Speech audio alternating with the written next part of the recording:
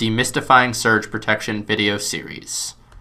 This video discusses the IEC 61000-4-5 regulation standardizing surge testing, looking at the characteristic surge waveform and the factors determining the intensity of surge tests that systems must withstand.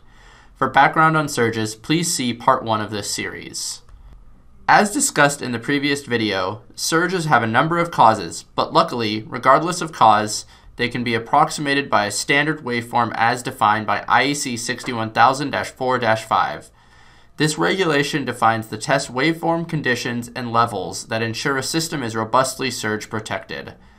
Best practice is to ensure that all systems at risk of surges can be guaranteed against some level of IEC 61000-4-5.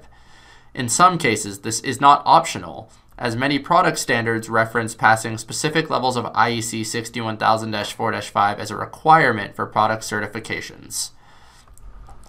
The standard defines a characteristic surge as both a current waveform and a voltage waveform.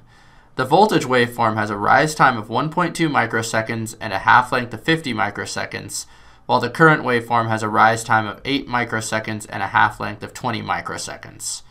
The surge tester must show the voltage waveform when the outputs are open-circuited, while it must show the current waveform while the outputs are shorted. The surge tester, by definition, has a 2 ohm output impedance, so the voltage peak waveform will be twice the magnitude of the current waveform peak. To pass the IEC 61000-4-5 standard, a system must have this waveform applied to the system inputs with no damage sustained. When tested on a system, this waveform is applied with a peak voltage that typically ranges from 500 volts up to 4,000 volts. This magnitude is approximated by the risks of the environmental factors discussed in part 1 of this video series. For example, a hot plug might be approximated as a 500 volt surge, while a motor kickback might be approximated at 4,000 volts. This means peak currents of 250 amps and 2,000 amps respectively, based on the 2 ohm output impedance. In addition, IEC 61000-4-5 defines external coupling networks to simulate inductively coupled surges.